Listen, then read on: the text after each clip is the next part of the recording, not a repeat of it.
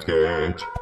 Hey, welcome back. You're watching Yamsketch, and this is a continuation of our character designing series. So last time we were working on a scared hippie character who was like a nervous hippie character who's afraid of cats. So here's where we got. We worked on the head, we worked on the body. If you're interested in those, check out the previous videos. But we also said he was going to be more like a Pacific Northwest hippie, so he needs a flannel. So let's make a flannel version. So we can have a t-shirt version for reference. That's good. Let's make an additional flannel version. So flannel is pretty easy. Flannel is basically just a normal dress shirt that has a couple of things. It has pockets. So let's draw some pockets on there. Okay, there's a pocket. There's a pocket. And it has like stripes and patches, or it has the flannel pattern. So just draw some lines on there. There we go. So lines that way, and then they come this way. All right, and then it's up to you how you wanna do that, but this is how flannel works. You just have some cross lines, and you have some up and down lines. The pockets have that too. Let's see, there we go. And then you can do this thing where you can thicken the lines in certain areas, or you could do a thing where you do it like a checkerboard and you fill in certain squares, and it's usually actually all the squares in a line. So you can decide how to do the exact patterning. I'm gonna do kind of a, because real flannel is like, it's got light squares and then dark squares and then light squares and then dark squares across one line. But I just want to kind of make it flannel-y, because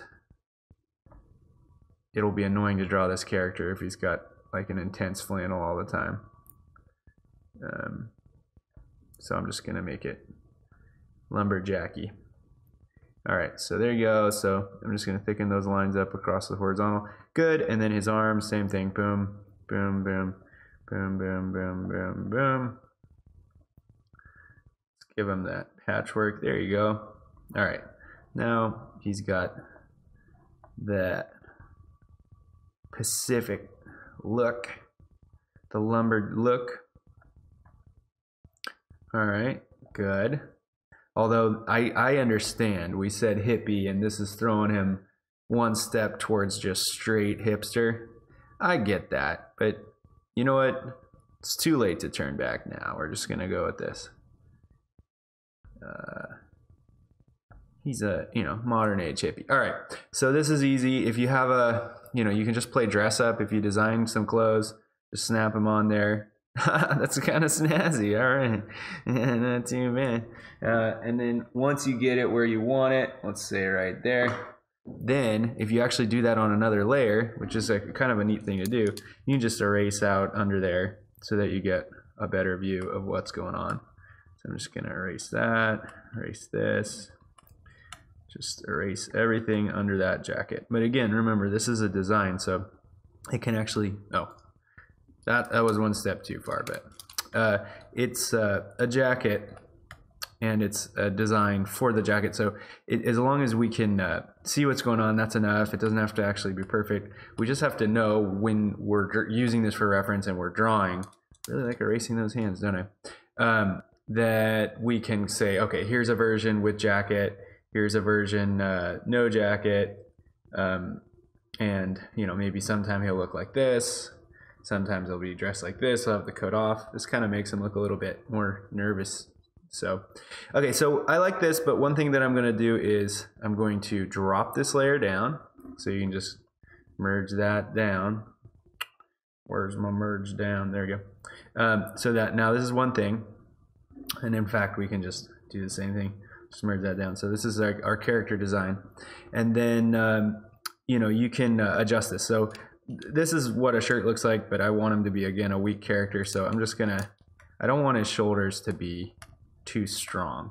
So I'm gonna make him look a little bit weaker just by pulling his shoulders in. There we go. Giving him more of a slumpy, slouchy look. And yeah, that's pretty good. All right, I like that. So we got our character. The next thing that we want to do is we want to take this character and we want to put him in a pose. We want to kind of start to play with him and think about like what he's going to be in context. Now, this is enough of the design that now we can move into the actual drawing. So we're going to draw something to kind of pose this guy out. So here's our reference. Let's pop just into a new layer here so we can just do some drawing here. So we know what this guy looks like now, and now what we want to do is kind of think about like what kind of pose would this guy find himself in, what kind of personality.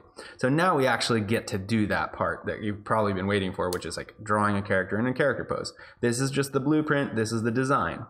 Now we're going to take this blueprint and we're going to pose it out. So first thing is, when you think about a pose, pose is the same as these designs. You work big to small. So don't start by drawing an eyeball and eyelashes, because you know, by the end of this drawing, it's all going to go wrong because you don't have any idea about where those things should go. You don't have any context. Don't even start by, you know, like adding things you don't need. Like start with a gesture. So a gesture is something like this. This is a line of action, which tells me like where he's going to go. So if he's sitting down, it's going to be like that, right? If he's lying down on the ground, it's like that. If he's like running forward, you know, it's like dashing forward like that. If he's just standing still, it's still not a straight line, right? Straight line is what this is. The line of action of this is just a straight line, and it's boring, and it's just because it's the blueprint.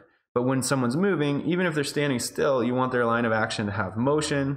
And this is a way bigger topic that we're, you know, that I go into in other videos, and so I'm not going to worry about it here. But so, you know, when I start posing a person using these lines of action, you can see that because I gave it some motion in the line of action, then like the pose has life. That's the whole idea behind gesture drawing. So I'm not going to go into gesture drawing here, but basically that's what we're going to use. So I just wanted to bring it up.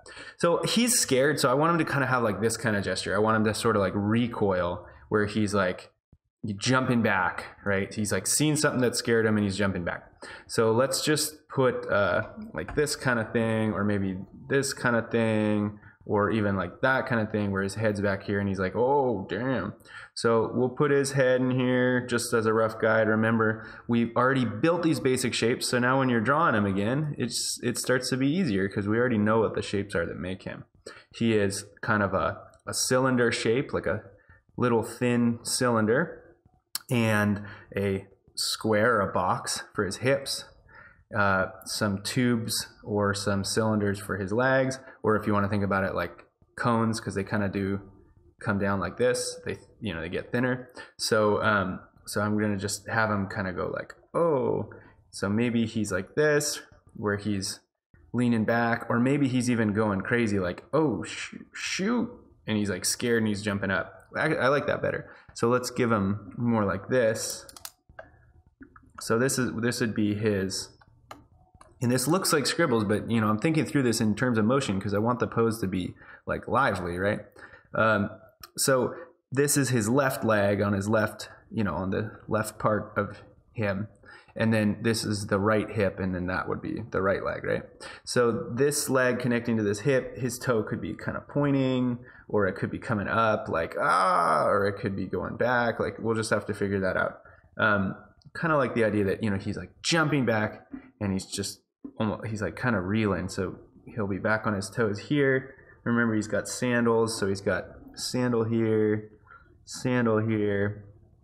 and then he's got his toes, so toes up in the air, and his feet like that. So here's his foot here, he's got his toes here, and honestly, I'm doing exactly what I said not to do, like drawing toes before the body's worked out. So take my own advice. So he's got his jeans here, so they're going to crinkle there, and then nice skinny jeans, so that's good.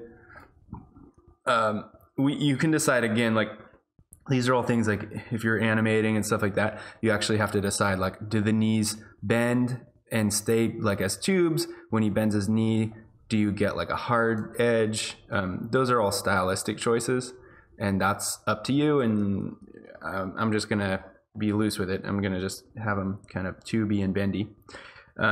So let's see, so he comes down here, he's got his wrinkle in his jeans here, this is coming in here, Good, so there's his jeans. And then for his arms, so he's got his shoulder back here. I want him to like pull his shoulder back. So remember, draw the shoulder as a separate shape, either as a circle or a triangle or just like a square that you draw through or a bar. But just remember, like you have a scapula, and so your arms are actually out here, and don't put them just on the body because that's not where your arms go. And then also you lose all the shoulder motion, so your shoulders can do all this motion in like this range. So your shoulders can go low, so they slump. They can like pop up, so they crunch up in your neck, right? So I'm gonna go for like a, you know, his shoulders like up here because he's like jumping back. And so I could do like this kind of thing where his arms coming out in front of him like there, and he's like scared. That's kind of fun. I think that would be okay. I could do something like this where he's just kind of throwing his arms back and like, oh, that would be good. I could do something like this where he's like, he's jumping back this way, and then kind of his hands like that. So you can see that kind of looks like I'm animating him, and maybe he is making this motion like he moves his arm back. If I was going to animate that, maybe that's what he does. But since this is just a drawing, I'm just giving myself choices. And the reason I'm drawing so loose at this point is because now I don't care about erasing these things, because it's easy to erase a line. It's hard to erase a finished drawing that you've spent time on, because you don't want to, because you spent time on it. So I think all of these are pretty cool, good options. And then let's take a look at his right arm. This is his left arm. Let's take a look at his right arm. So he could do this. He could come down and like come up like that. And then, you know, maybe his thumb goes out and he's like this. That's kind of good. I think this one and this one together work pretty well. Like, see, he's like, but it also kind of looks like he's falling. I want it to look a little bit more like he's scared. So, you know, like this one, if I did this combo, he'd be like, whoa, bro. And then this one, this is kind of good. It looks like he's like stepping back and he's afraid of it. So I kind of dig that. That actually might work pretty well. So, or I could draw it like this, where he's like, no, to something. Where he's like, no, stay away from me. And I kind of like that. He's afraid of something. Or I could just kind of go like up here. Anyway, let's just pick something. I kind of dig this just because it's a little bit more extreme. So let's go with this big flail. All right, so this is good. And then maybe he'll be like this. Whoa, like that. Okay, so here's his arms. And there's this arm. Okay, so now we got to think about his clothes a little bit. So he's got his tight pants coming up here, and he's got his belt, right? And we can give him a little bit more of a butt. All right, and there's his belt coming across, and then he's got his tight jeans, probably little pockets, and then he's got his tucked in shirt, right, with his heart kind of coming like this. So he's got that shirt tucked in, coming like that. He's got the heart on the shirt, but it's at an angle, so I got to draw it weird. All right. Okay, and then he's got his flannels. So, you know, the flannel's got the collar here. That's like that. This is like this. Cool. And then it's going to like fly open because he's jumping back. So he's not a button up kind of guy. So he's got the flannel on, but it's flying back. So that can go here. That can go like that. So there's his flannel. I'm going to clean this up a little bit. All right. So here we go. So here's his arm, the sleeve to the flannel. Let's just do that. There we go. So flannel pulls across. It gets bunched up in his elbow. And then he's got his, the cuff. I forget words. All right, so here's the cuff to the flannel. That's cool. And then that's also bunching up here. We got the flannel there. And then it's up. It's like, should his shoulder be up like this, like bunched up? Maybe. Or should it be like back? Yeah, let's go back. Just kind of get it out of the way. All right, so there. And then he's got this cuff again. Flannel, good, love it. Okay, and then we said he had tiny hands, so we can draw hands a little bit smaller than these, but so here's his flannel. Maybe it's flying up like this. I don't want him to look like he's got a boner, so let's see. Maybe I can get a better silhouette. There we go. Maybe the flannel flies back like that. Yeah, so there. That's good. Okay, so there's the flannel just kind of flying back behind him, maybe like that. And then we can add all those patterns and details later, so I'm not going to worry too much about it. Just indicate that it is flannel to myself. All right, okay, so we got him in his basic pose, and we could clean this stuff up. But this is actually good enough to do like a clean drawing off of. So let's just draw his face in a little bit, and then we'll get the rest of that. So in goes his face. Remember, he's got big, small, and then he's got this kind of curving nose, like a little hook nose. He's got a little handlebar mustache, which is going to be up in surprise because basically he's making this face, right? So handlebar mustache. We got the little kind of like a beard, little under chin beard line. So in it goes like that. And he's got low ears. So he's got these little ears that come down low. His beard goes back in here. And then he's got these eyes like, oh, dang. And let's make him look a little bit more afraid, like he's looking over here. And then we'll go, oh, like, oh no, because he's got that kind of this, you know, that's his character, because he's a scaredy guy. All right, so let's just give him a hair that's somewhat similar to the hair we gave him over here. And let's get that cheek that we gave him. So yeah, so we can give him all this stuff. He kind of had a little alfalfa thing. Okay, and then he's got his like kind of shoulder length sort of grungy hair. All right, so then the last thing is he's got a little neck, little thin neck, and we kind of have that poke out, so he just looks a little like surprised. So there now we have our surprised hippie, and he's totally surprised by something. He's all shocked, and we can give him his toes here, kind of clean up some of these lines that aren't as wonderfully drawn. Okay, so now what I'm going to do is I have a sketch for this pose. Last thing I'm going to do is I'm going to just grab an even smaller brush, so I get like a nice detail brush. Let's go down here. There we go. Nice detail brush. And I'm going to go on a new layer. Now, this is an easy thing to do. So go onto that layer that you just drew and just drop the opacity down to like really light. Like you could even go like there. You can still see that, right? So it doesn't have to be very visible. You just want it as a guide. And again, like the most painting, drawing, all of it is all about like redrawing, like getting something to where you know what you're drawing, so you're not just drawing out of your head.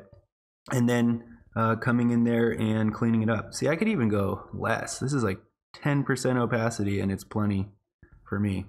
So there we go. And now in any order you like, it doesn't really matter. You could start with his head, you could start with his whatever.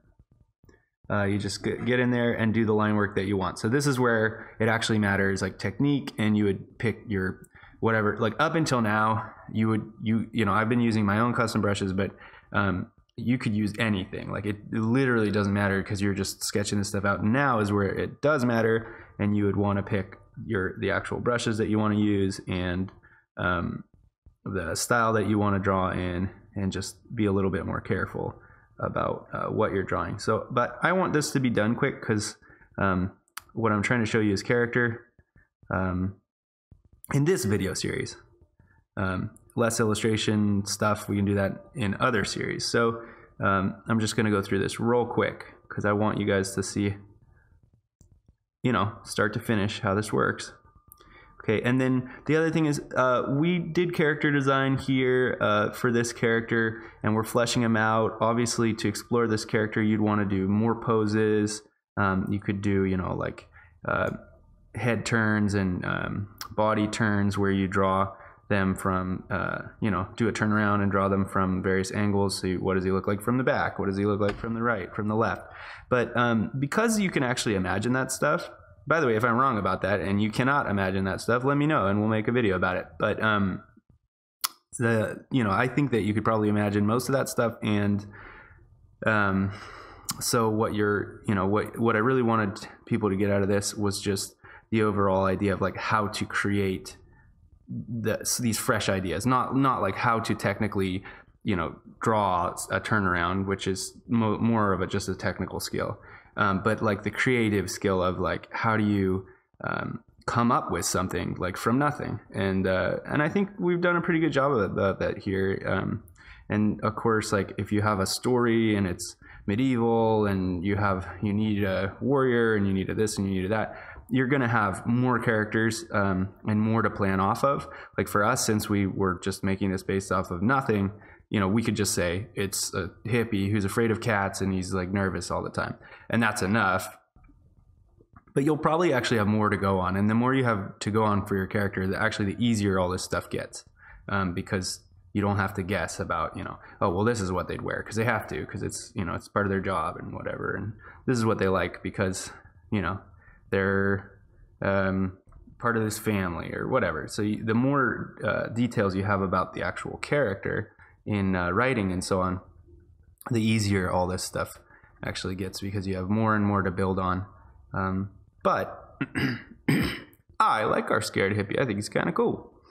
So, all right. So I'm just going to finish this up really quick. And if I'm not really planning on doing much time-lapse stuff, but if this ends up taking me too long, I'll time-lapse it, and then, you know, you won't have to watch me doing it for so long. So, wait a second now. This is his left hand. Okay, so, all right, so I think we got to give him, he's got to have tinier hands. Yeah, there we go. There it is. And mostly just has to do with the art style. Okay, good. There's a funky looking hand. All right, and then there we go. So, all right, belt and the belt buckle, belt loop, belt pocket, belt, jeans, crunchies. There, well, no, I guess that goes here. Okay, good. Yeah, jeans, crinkles. There we go. His butt. Actually, he's got to have more butt than that, doesn't he? There we go. Butt. And crinkle those jeans. And you can see I can even modify things that I didn't like about the underdrawing if the underdrawing wasn't super tight, which obviously I was drawing this pretty loose, so it wasn't super tight. So I can fix anything that I need to fix. So, but for the most part, this is just me following what's been put down and doing it with a little bit more brushwork. All right. Okay, good. And then here's his toes. Dun, dun, dun. Okay, good. Sandal. And there we go. Sandal has some thickness. Great. Wonderful. Wunderbagen. Okay, and ankle and heel. Good. Love it. And then I can just give this a little, there we go. All right, so there's that. Here's his ankle. Here's his heel. There's his toes kind of, he's like, even his toes are curling because he's so afraid. Because he's terrified. All right, and then there we go. So what I would do to show character poses is draw the things that are the most representative of that character. I know that's pretty obvious, but for instance, like here is a nervous, shy guy that's afraid of stuff. So right now I'm drawing him, you know, very actively being afraid of something. But But, you know, like my next pose, what should I draw? You know, it would probably be something more subtle, like of him being more just shy and nervous, right? Like trying to talk to a girl or trying to buy some milk at the grocery store, you know, like, and how does he look when he does that stuff? So that's also useful to see. All right, so here we go. That's all decent. Let me just clean up that line. Yeah. All right, so that's good. Here we go. Let's put this in there, and then what I'm gonna do is I'm gonna give him the full flannel effect, which again, I'm going, because I don't really want to spend that much time on it, I'm going more for flannel-esque than for the exact pattern that you could Google and find for flannel. So if you want to take the time and make like a proper rugged, you know, homage to all the lumberjack in your life that you love and adore, go right ahead and do flannel the full right way. I'm basically just going to draw a grid and call it a day, which is honestly how I've seen most flannel drawn in most shows, because drawing patterns like over and over again on an animated character is can be a real bear. Okay, so here we are. That looks pretty decent to me. So okay, so we got our Flanneman, and yes, good, good, good, cool. All right, so here's our finished drawing based on, I guess that was fine how it was. Here's our finished drawing based on our under sketch, which was super loose, and then we have our finished drawing, and that's how you can bring an idea from just a couple of words to like an actual finished drawing. And then, you know, from here you might go into to color work or something like that, and try to make a worksheet to show, you know, what this guy looks like in different poses, when he's sad, angry, that kind of stuff.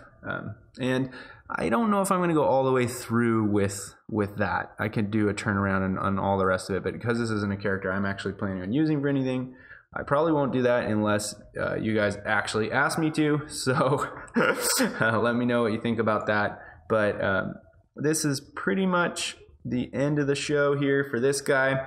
Oh, there is one thing though. He's afraid of cats, so I had to put that in there. So anyway, thanks for watching. Here is our scared hippie character who is afraid of cats, and here is where we're going to end it for a character design series for this part. I think I'm going to touch base on maybe you know, designing another character, like an animal character, or doing some color work, because choosing color palettes is like another thing. But anyway, if you guys have any questions, comments, you know, I mean, questions are comments, put them in the comments, and I'll see you guys next time. Anyway, this is Yamslayer. Take care, everyone. Have a good one.